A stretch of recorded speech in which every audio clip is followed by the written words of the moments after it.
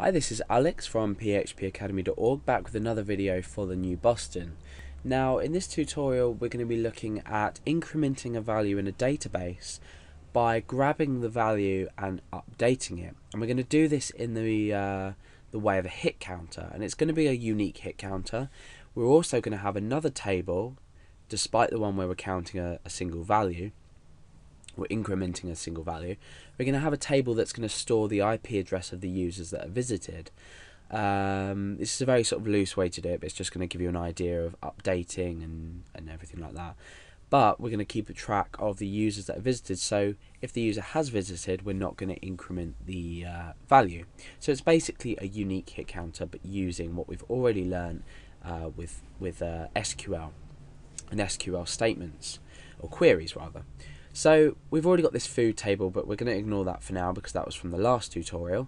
What we want to now do is create a new table, and I'm going to call this hits count, hits underscore count. Now this is going to be a single field table. We're going to have one field on it, and this is going to just be an integer starting from 0. And we're going to work our way up as we refresh the page, as long as our IP address doesn't exist in another table, which is what we're going to create in a minute. So if we click go, the field we're specifying is going to be called count. It's an integer. We're going to set it as the primary key because technically it is a unique value. However, we don't need an auto increment because we're going to be specifying this value anyway. We could put auto increment, that would be a lot easier, but it would avoid the point of teaching you perhaps how this can work another way. So the quick and easy way would be to click auto increment, but what we're going to do is we're going to grab the current value and then add 1 to it and then increment. So we're going the long way around things, but it's going to allow you to practice a lot more. Okay, so we need to save this. Let's just go down and save that. So we've created this table with this count value here.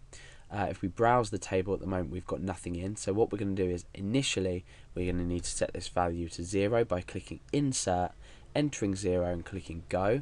You can now see that when we browse, we've got count equal to 0. Now within PHP, we're not going to do anything else in MySQL with regards to this. In PHP, we're going to grab this value, add 1 and then reinsert it into here, or update it rather. So we need another table now, and that's going to be called hits IP, and this is going to be a list of the IP addresses that have accessed the site. So again, we just need one field, and this is going to be IP. We don't need to set this to a primary key. This is going to be a varchar.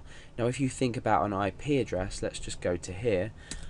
We've got a possibility of this amount of characters in an IP address.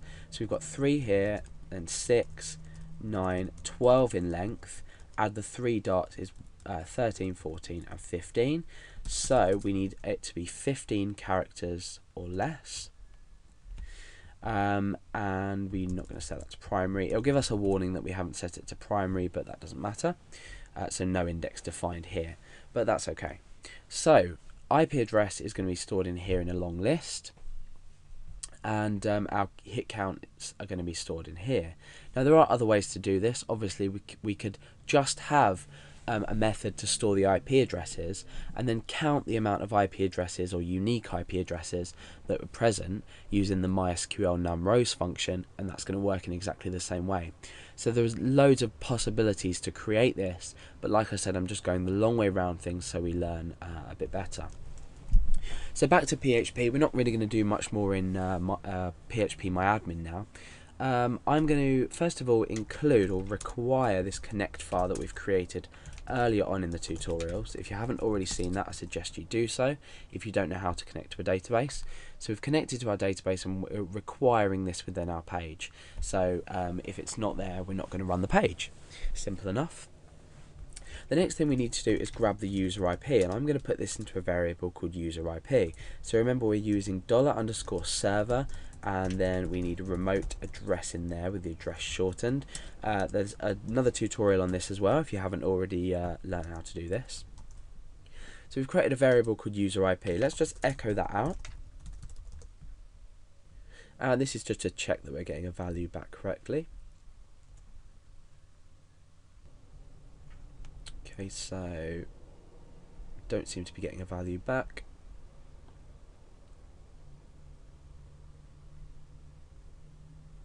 Oh, it's because we haven't saved the file, so that would help. Let's refresh. Okay, so I've got my local IP address being returned to me. We can test it just with this. So what's going to happen is I'm going to refresh the page, the hit counter is going to go up, my IP address is going to be stored, then the next time I refresh we're going to check for my IP. If my IP does exist in the database, or in the table rather, we're not going to update the count, but if it doesn't, again, we are. So it's essentially like a file-based hit counter like we've already discussed in some of the other tutorials. If you haven't seen that and you want to look at that, then you can go back and view them. But now we're using databases instead. Okay, so we're going to be using two functions within our program. I'm going to predefine these functions out. I'm going to write a skeleton, if you like, of these functions, and then we're going to fill them in at a later date.